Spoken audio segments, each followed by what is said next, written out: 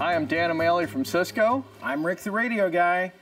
And Dan, we've been playing a lot today with these Sonim phones, and tell me, what's special about them? Well, they're rugged. Our customers traditionally use a off-the-shelf cellular phone, a mobile phone, and what's nice is they have a push-to-talk button, they have a front camera, a back camera, and most importantly, it's IP68 and IP69 rated. Well, what does that mean, Dan?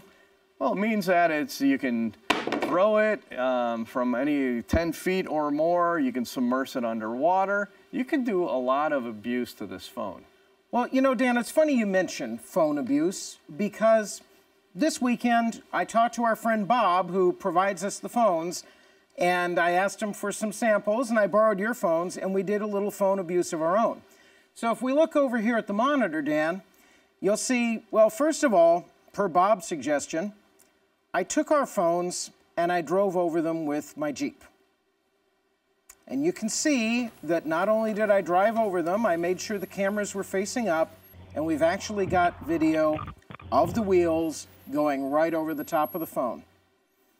Now, Dan, I did that about 4 times to get that take correct, so we know they're pretty darn durable. But wait, that's just one thing. What else might I want to do with a phone? I took it up the ladder as I was doing some things on the roof, and, well, Dan, I went to put it back in the holster, and it didn't quite make it. So you can see the phone kind of taking the drop there, down to the hard concrete below. And still it's working. Now, I believe they say that it is supposed to be 3 meters drop test, but, you know, that's a little higher than that. Now, this might be something that your facilities people, your folks out in the field, maybe a firefighter, somebody who's lineman, somebody who's doing rugged service might drop this off their belt. And although we don't recommend you do it, these types of things can happen. Now this video here, the phone got a little bit dirty in some of the testing, so we decided to clean it up. And I know, Dan, that you at one point had familiarity with commercial kitchens. You recognize that dishwasher? That's a commercial dishwasher. That's a Hobart commercial dishwasher. And we put the phone in it. I put another phone facing it, and you can see video from inside the dishwasher. And then you'll see the phone ring, and I open the door, and I take it out, and everything is still working.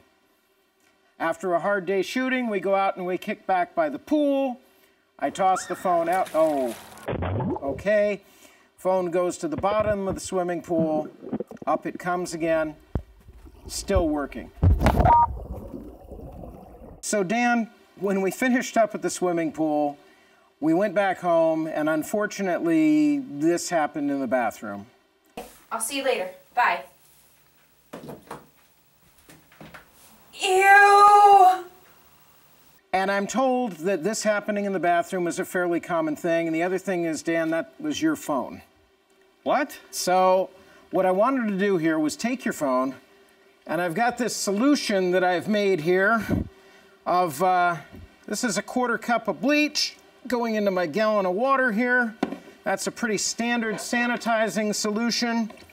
We'll mix it up really well. We'll put the phone in there. Matter of fact, if you want, you can try talking to it while it's in the... Testing 1, 2, 3, 4, and it is receiving. It is receiving. I hear it down there in the tank. We'll come out. Now, you notice I've got the glove hands on. Testing 1, 2, 3, 4. And you hear me coming out over there. So, Dan, it survived the sanitizing test. And it also has a glove touchscreen mode that you can turn on when you're using gloves, Rick. Absolutely. So there we go. These are the new Sonim XP6, XP7, very rugged, very durable phones available through Cisco. Thank you. And running Cisco Instant Connect. All right.